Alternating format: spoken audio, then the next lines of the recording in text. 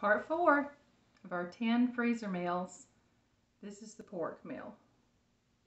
So we're going to get started making a pork roast with potatoes and carrots. I buy a whole pork loin to do this with. I'm crooked. I gotta fix that. Don't mind me. Just fixing something that should have been fixed before I started. There you go. I buy a whole pork loin and then I split it into a 1 pound piece. It's a little over a pound for anyone who wants 4 servings. And then I have a little over 1.5 pound pieces for those orders that are for 6 servings. And then I have some left over. Sometimes I have another recipe to use that for. Sometimes I don't, and I cut it. I always start at the white end of the pork loin and give that to my customers. And then when I get down to the dark end, if I don't have anything to do with that, I will just cut it up really thin and use it for breakfast pork chops. And that's what we like. We raise our own pork, but you know, if I have it from the grocery store, it's not like I'm gonna throw it out. Okay, so next we have some pork roast seasoning.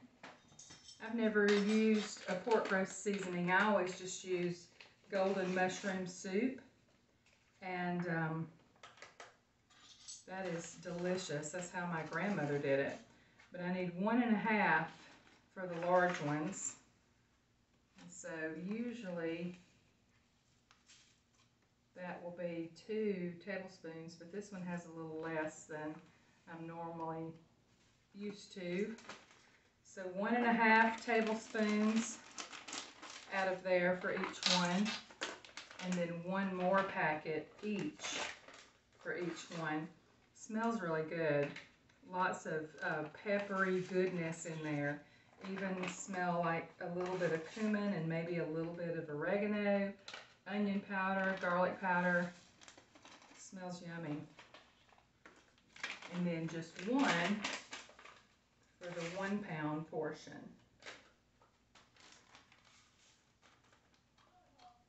All right, that'll get right on the meat. And when they add water the day of cooking, that will all cook up very nicely.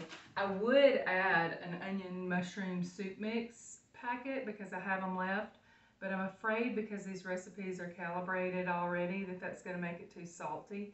So I'm not going to do that, even though I would like to. Now each of the 6 serving bags get 2/3 a pack of these carrots. Well, that's a lot of carrots. I hope y'all like carrots. And then we'll put the last of the bags. Do about 2/3 in each of these bags, and then that leaves maybe a 1/4 or 3/4, and then that leaves a 1/2 bag in total for my 1/2 bag, although those look about the same. So I'm going to take some out of here. I guess I could have measured them, but I didn't want to bother with that. And then this recipe calls for canned potatoes. I'm not really a fan of canned potatoes, but because this is going in the freezer, this is the best option. They've been parboiled while they were in their cans, and so they'll be less likely to become mealy. And we're going to add just a cup at a time. If I had been able to get the correct can sizes, I would know exactly what to add. But I don't know about your grocery stores. Mine, hear my squeaky front door? My grocery stores are having a hard time even providing the correct substitutions that I need. I mean, Italian turkey is not a substitute for regular turkey. And hot chilies is not a substitute for regular chilies. They need a foodie up in there trying to tell them what is what. So there we go for that. All done. Pot roast with carrots and potatoes. Oh, once again, I have forgotten to write my directions on the bag, but we won't keep you for that. There is #1 recipe for the pork. #2 is coming up, featuring my homegrown pork chops. They're delicious. Okay, lastly, we are going to do a sweet and sour pork chop. Walmart did not have my sweet and sour seasoning, and I neglected, well, actually, what happened was they have sweet and sour seasoning and sweet and sour sauce, but I chose something that I thought was a sauce packet for sweet and sour chicken, and instead I got 3 little boxes of sweet and sour chicken, like that you would warm up to eat for lunch. So I'm gonna have to look up a recipe right quick, and this is really why I saved this one for last. I'm just gonna make my own sweet and sour sauce right quick, so I can, let's see, sweet and sour sauce to buy. No, I want a sweet and sour sauce recipe so that I can put this in here. I'm gonna go to all recipes. All recipes, their recipes have been tried. I never have a problem with their recipes, and I can always count on them to have the correct measurements. They haven't left anything out. They're not just some blogger trying to get something down for the week and it may or may not work. So if all recipes, or food.com has a recipe, I will go with that. So let me grab these ingredients: white sugar, water, white vinegar, soy sauce, cornstarch, and ketchup. Okay, some of those things I had to have anyway, so I know I've got them. Let's grab those right quick. I had to take a little break. My battery on the phone is low and my battery's low. So before I plug it in, I'll show you what I'm making for lunch. Had a little leftover chicken, a little leftover steak, or stew meat actually. Put in some peppers and onions. I'm just going to make some rice and put some of that pork roast seasoning on it. Maybe make a little gravy. And that's what we're going to have for lunch. Now let me go plug this phone in before it dies. Okay, I have been at this for 3.5 hours. Calculated up to my break. And I am getting a little tired. I'm going to double this recipe for sweet and sour sauce. So there's 3 1/4 cups. And there's 3 1/4 cups. Didn't feel like doing the math, although I know it is 1.5 cups. Get all of that out of there. 2/3 cup of water, which will be 1 1/3 cup of water. Just use water right out of the tap. How about that? 1 1/3 cup of water, 1/3 cup of vinegar, which please, please, please, even if you eyeball everything else, always measure your acid, because if you get too much acid, your recipe is ruined. 1/4 cup of soy sauce, so that'll be 1/2 cup. I have liquid aminos, thankfully, because I either forgot to order soy sauce or they didn't put it into my cart, so I'll have to check on that. 2 tablespoons of cornstarch, the wonder element that makes it thick, and, oh wait, I'll have to put 4 tablespoons because I'm doubling it. And, do you see the ketchup anywhere?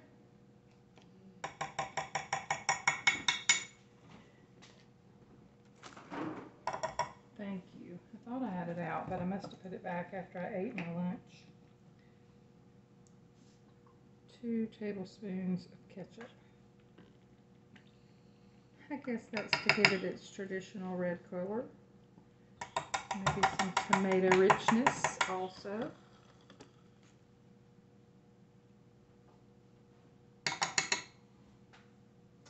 Give me a whisk.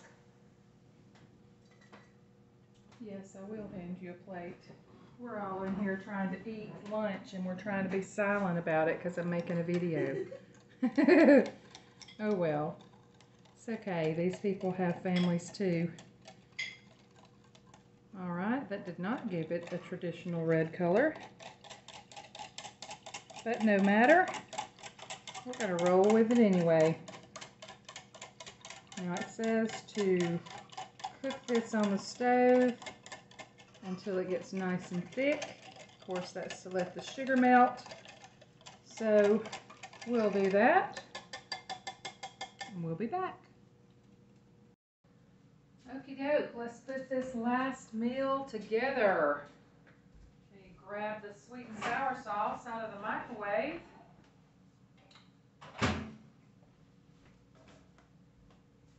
There goes one beauty with her iced coffee. Maybe you gotta look at her. She's the bride to be. Bye, baby. Bye. Alright, got my homemade sweet and sour sauce. Not quite as thick as I would like, but after it cooks in that crock pot for 4 to 6 hours, it will be all it needs to be. Okay, for these we gotta have the pineapple, the sweet and sour, let's see, where are those veggies? Here they are. Knew I brought them. Asian veggies. And then I have my homemade sweet and sour sauce, so I can skip the rest of those instructions. I have 1 small, which I should have done in a small bag. Let me rectify that situation right quick. If you put a small order in a large bag, it looks like you're giving people nothing. So, I'll write small, I'll write sweet and sour pork chops with vegetables. And then, before I forget, I have to put the instructions on every bag because it is really a booger to try to do it after. Okay, just like everything else. Low 4 to 6 hours or high 3 to 4 hours. Now I was able to cut 2 boneless chops out of the rest of that pork loin. And then for the others, I'm using my pork chops. A decision that I am regretting because these pork chops really need to be a premium item. They're they're frozen, but I'm going to show them to you anyway. They're just gorgeous. 3/4 inch thick, as big as a small T-bone steak. These are from a very large pig, Julia. If you keep up with me at all, you know our Queen Julia around here. But we are in a season of our life where we can not have time at all to do what we need to with animals. B, not have energy at all to do what we need to with animals, especially keeping up fences and keeping up automatic feeders, moving electric fences, moving animals, and see the cost of food, animal food, has tripled over the last year and a half. And the quality also seems to be going way down. I used to be able to grow out a pig in 6 months. Now it takes me 8 months. Not to mention the fact that if you don't reserve your kill date months in advance, you have to keep your pigs even longer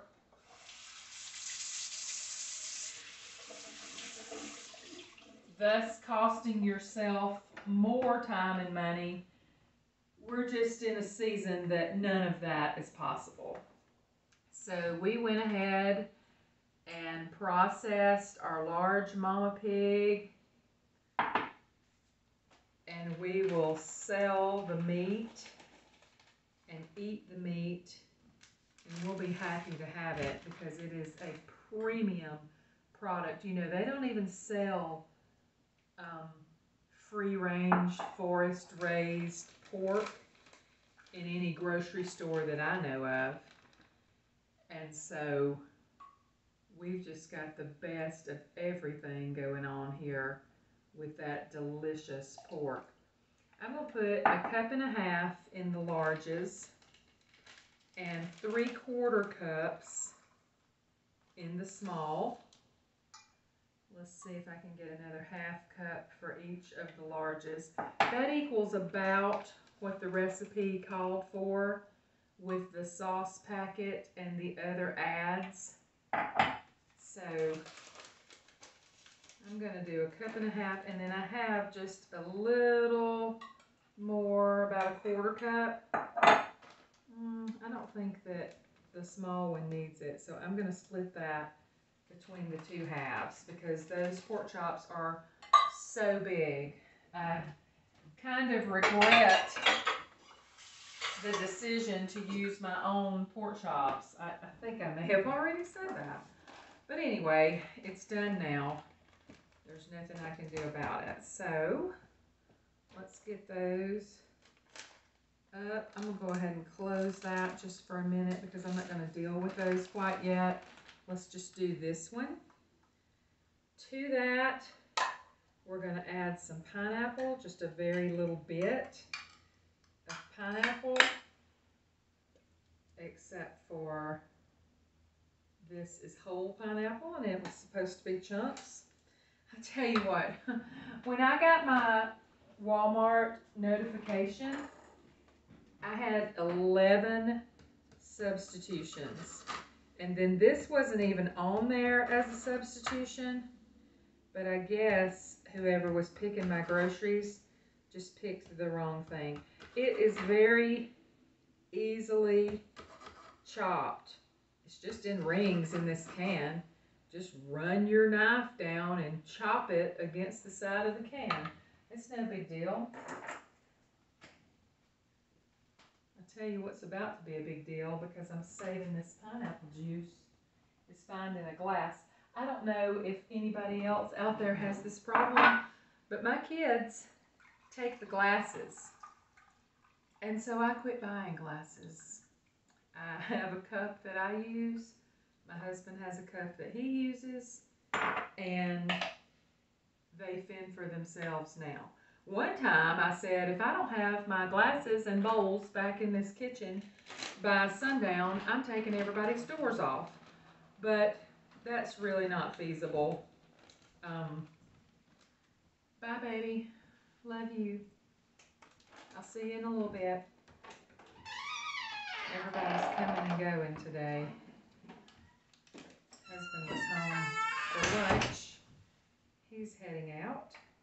I'm going to put a little bit less than half of this can of pineapple in here, and then I'll split it between the other 2 there. We have some seasoned Asian medley vegetables.